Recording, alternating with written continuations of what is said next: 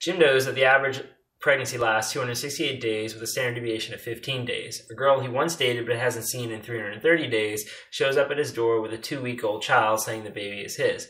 Jim thinks she is lying. Would this girl have to have carried for an unusual length of time for the child to be Jim's?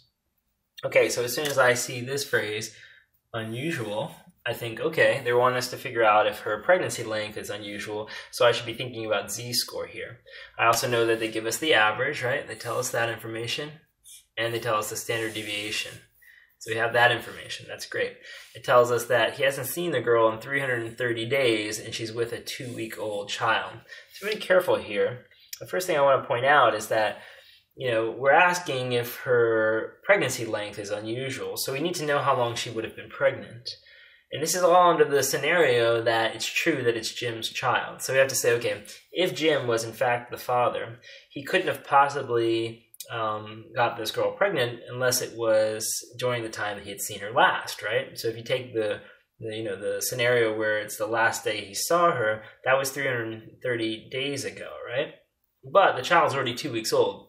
So the child was actually born 14 days prior to this. So of course, we need to subtract from the 330 the 14 days and then work with that number, because her pregnancy then would have to have been for 316 days, right?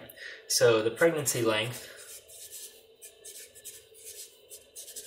in question here, the one we're dealing with, is actually going to be the 330 days minus the 14 days old the child already is, which means she would have had to carry the child for 316 days before giving birth. Because if she had become pregnant the last time she saw Jim, and the child was born, just 2 weeks ago, then that would have been a span of 316 days. So the question is that pregnancy length unusual? So we have to use the z-score formula to decide if that's unusual.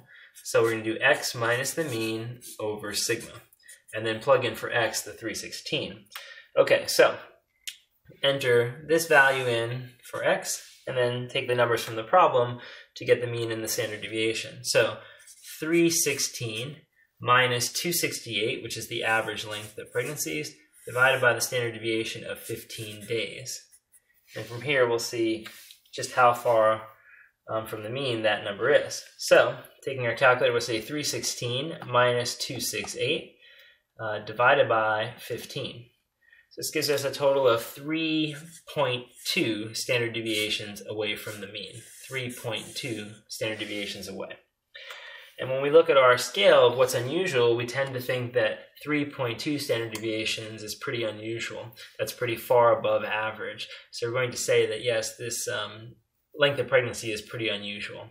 Not impossible, of course, however, right? So we can't condemn the girl to being a liar just because of that, but we can say that the length is unusual, and perhaps, something like a paternity test would be in order, right? Just to make sure. But that seems like a pretty long time to carry a child based on the z-score alone.